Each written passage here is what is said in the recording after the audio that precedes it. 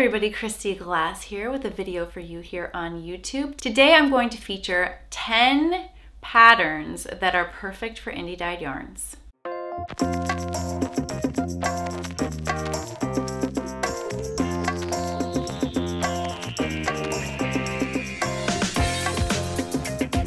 If you're just joining me here on YouTube for the first time, I have the majority of my new fresh content on Patreon.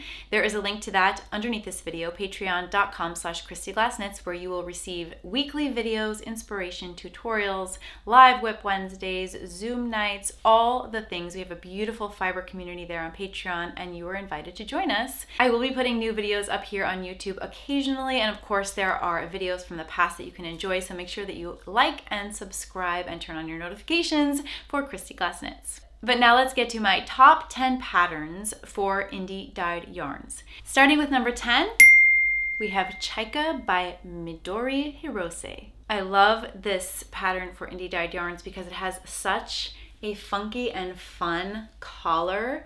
And I used an indie dyed yarn in DK Weight here on the bottom. This is Primrose Yarn Co.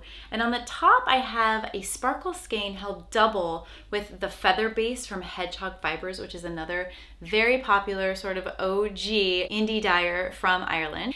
And I just feel like this pattern really supports having something fun and funky in the dye job. So that's Chaika by Midori Hirose. Number 9 are the Underwing Mitts by Erica Heuser. These mitts are so cool. I love seeing all of the different versions of them, and I really feel like indie dyed yarn is the way to go to give this make a more special feel. I don't remember all of the yarns I used on this, so I will link to the finished object video of this underneath here so you can check it out yourself, but I love this project for indie dyed yarns. Number 8 is the Erica by Jane Richmond. Her version of this has solid colors and I love it very much, but I received this beautiful skein from Fiber for the People and I thought it would look so stunning in this Erica. I love how you can see these bold pops from the indie dyed skein, and I made special consideration as I was putting together my fringe to have the fringe imitate the indie dyed yarn as much as possible. So number 8 is Erica by Jane Richmond. Number 7 is Scarfy Thing by Beata of Hedgehog Fibers. This is a free pattern, and this is a wonderful way to showcase indie dyed yarns. You can see here I did use Hedgehog Fibers in more of the semi-solid tones, but I do think this would be such an amazing adventure if you were actually using speckled yarns in place of the semi-solids. You can support all of the speckled yarns with a semi-solid on the background. You can do something crazy and speckled as the background and then have your semi-solids in these very graphic shapes.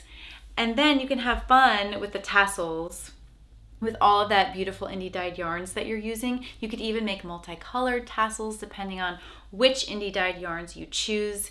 I love Scarfy Thing for indie dyed yarn. Number 6 is Radiance by Romy Hill. And this pattern is actually a pattern hack. I have talked about this pattern so much because I love it. I have knit it 3 times. This yarn is using Clurindrad. This yarn is Asylum Fibers, and this yarn is also Asylum Fibers. I love taking the indie dyed speckly skeins and pairing them with a semi-solid and putting them together in this beautiful traditional lace pattern.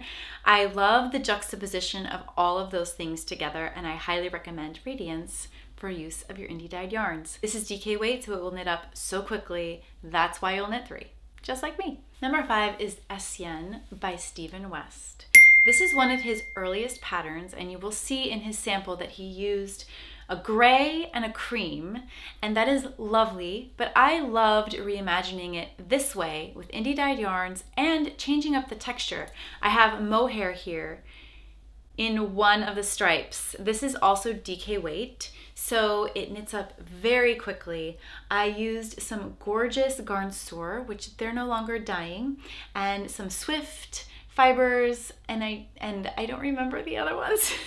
So again, I will link to this video underneath here so you can check it out. I love taking this more traditional offering and adding indie dyed yarns to it. It makes it a total party. Number 4 is Ziggy Interrupted by Sandra Paul. This is a crochet pattern, and it is just the most beautiful creation. I I think 29 different colors of indie dyed yarn. This is perfect if you have lots of mini skeins that you've been collecting over the years, and it is very repetitive, so you will get the hang of it. A lot of first-time crocheters have tackled this pattern and been successful, and it is such an art piece, perfect for your indie dyed mini skeins or scraps. Number 3 is Sorrel by Wool & Pine. And the reason why this is such an amazing make for indie dyed yarns is you choose a series of indie dyed yarns. For mine, I chose 3, 1, 2, 3, and a solid mohair, and you combine them all together, and it creates this gradient effect that is so much fun to see come together on your needles. You can experiment with different colors of mohair or more than 3 shades of indie dyed yarn, whatever you want to do. It is so much fun to watch as the indie dyed skeins change when they're combined with mohair. Number 2 is the After Sweater by me, Kristy Glass. I love this pattern for indie dyed yarn. This is DK weight yarn, and I think it is so much fun to see each of the different indie dyed skeins in bauble form and then repeated here in the cuff.